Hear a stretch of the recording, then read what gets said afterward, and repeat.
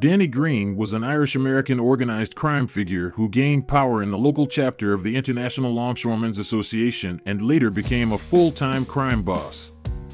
He began competing with Jewish-American organized crime figure Shondor Birns and the Italian-American Cleveland crime family for control of the city's criminal underworld. Greene allied himself with labor union leader John Nardi, and after the humiliating failure of multiple attempts of his life, Greene would repeatedly taunt the Lickovely faction as maggots in the Cleveland news media. This would eventually catch up with him and ultimately lead to his demise. Welcome back.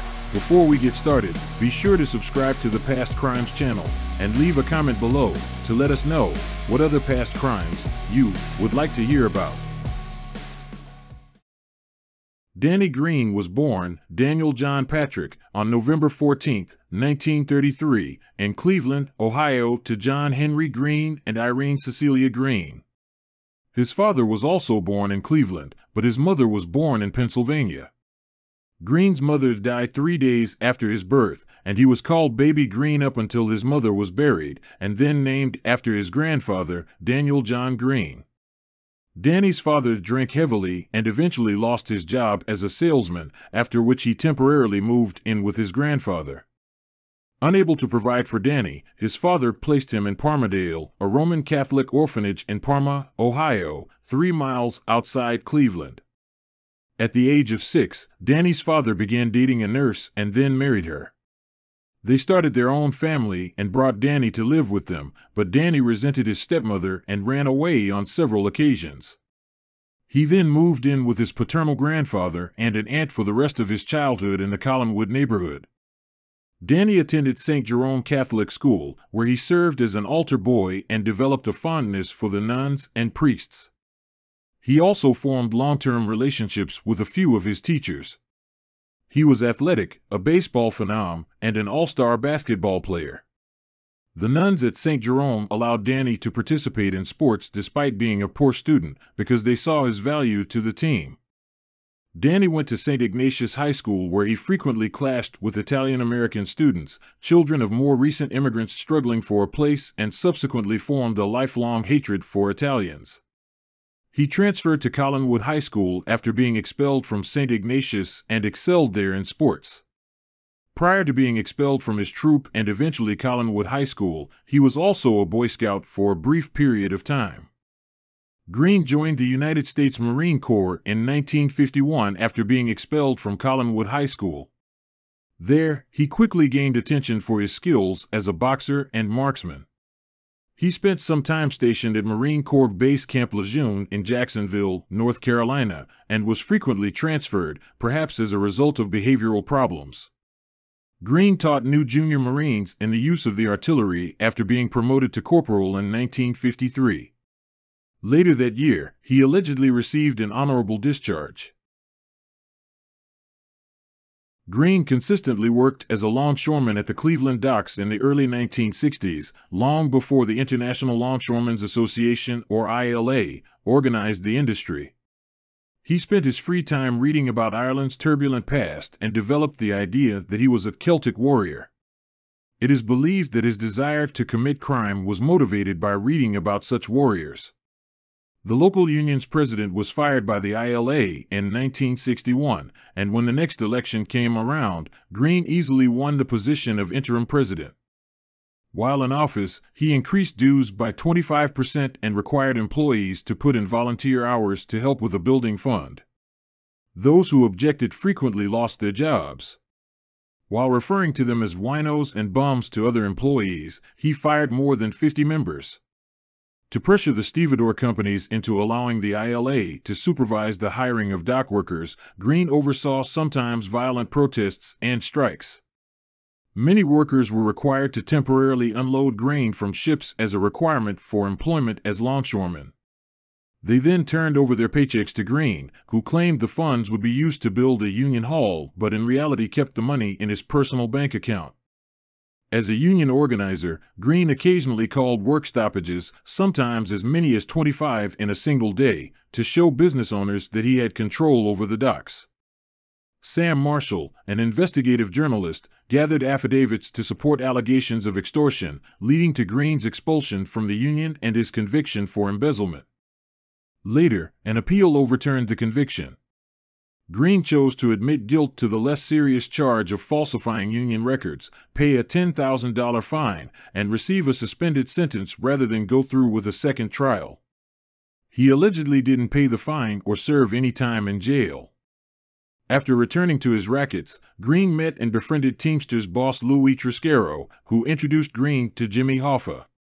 After the friendly meeting, Hoffa later reportedly said to Triscaro, "Stay away from that guy, there's something wrong with him." After starting its own investigation, the ILA swiftly removed Greene from office. In the end, Greene was found guilty in federal court on 2 counts of document falsification and the embezzlement of $11,500 in Union funds. After an appeals court overturned the conviction, federal prosecutors and Greene negotiated a plea deal in which Greene admitted guilt in exchange for 2 misdemeanor charges and a $10,000 fine, though he only paid a portion of it. The Cleveland Solid Waste Trade Guild employed Greene to maintain peace. Mobster Alex Shondor Birns hired him as an enforcer for his various numbers operators after being impressed by his skills. Additionally, Greene and other Irish-American gangsters were employed by Frank Brancato, the underboss of the Cleveland Mafia family, in the 1960s as errand boys and muscle men to uphold the Mafia's control over garbage hauling contracts and other rackets. Big Mike Fratto left the Cleveland Solid Waste Trade Guild and established the more respectable industry organization known as the Cuyahoga County Refuse Haulers Association. Arthur Snipperger was given the task of planting a bomb on Fratto's car by Greene in September 1970. It was claimed that Snipperger was killed by the bomb and Fratto, who was standing across the street, was spared because the bomb detonated prematurely. Many believe that Greene murdered Snipperger after finding out he was an informant. An underworld source informed Sergeant Edward Kovacic that Greene had activated the detonator, instantly killing Snipperger. Officially, the case was never resolved. Fratto was shot and killed on November 26, 1971, at Cleveland's White City Beach. Greene was detained and questioned and admitted to the murder, but claimed self-defense. He said that while he was jogging and exercising his dogs, Fratto fired 3 shots and he returned fire with 1 shot. Greene was released after it appeared that the evidence corroborated his account. Shortly after that, Greene was a target once more in White City Beach. Several hundred feet away, a sniper who was hidden fired several rifle shots at Greene. Greene ran in the direction of his would-be assassin while pulling out his revolver and started firing.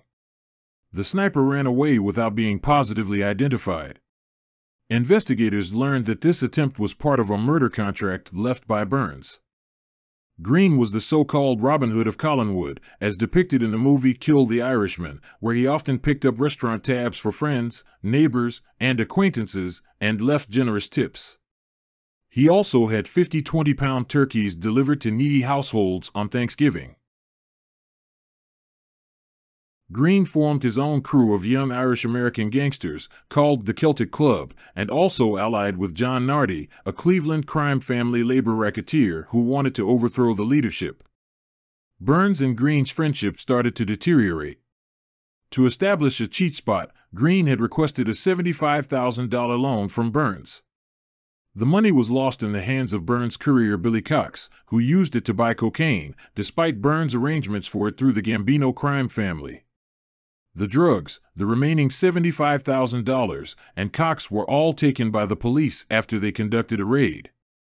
The Gambino family demanded their money, and Birns pressed Greene, but he refused, reminding Birns that he could not return something he had never received and that Birns was accountable for it because Birns' courier had misplaced it.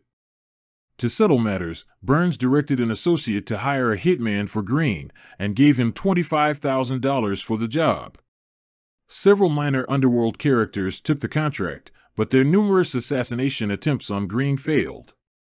Greene was the target of a bomb assassination attempt, so he chose to strike back. Birns was killed by a bomb containing the powerful military explosive C4 on March 29, 1975, in the parking lot behind Christie's Lounge, formerly Jack and Jill West Lounge, a go-go bar located at 2516 Detroit Avenue, close to St. Malachi's Church. Collinwood was shaken on May 12, 1975, by another explosion. Greene suffered only minor wounds despite his building at 15805 Waterloo Road being completely destroyed. He was protected from the debris by a refrigerator that had become stuck against the wall as the second floor collapsed. Greene, who wore St. Jude's medal around his neck at all times, attributed the failure of a second, more potent bomb to the intercession of the saint. Longtime mob boss John Scalish passed away in 1976, leaving the lucrative criminal enterprises in Cleveland, particularly the Teamsters Union locals, up for grabs. James Lickovely, whom Scalish had named as his successor, was challenged for control of the organization by John Nardi and other mobsters. Within weeks, and with Greene's assistance, Nardi had many of Lickovely's supporters killed. It's likely that this marked the start of a protracted conflict between Greene's Celtic Club and Lickovely's Cleveland crime family. The Cleveland area experienced 36 bomb explosions in 1976 alone, earning the nickname Bomb City, USA. Greene played up the rumors of the Mafia's botched assassination attempts after the Waterloo Road bombing failed to kill him.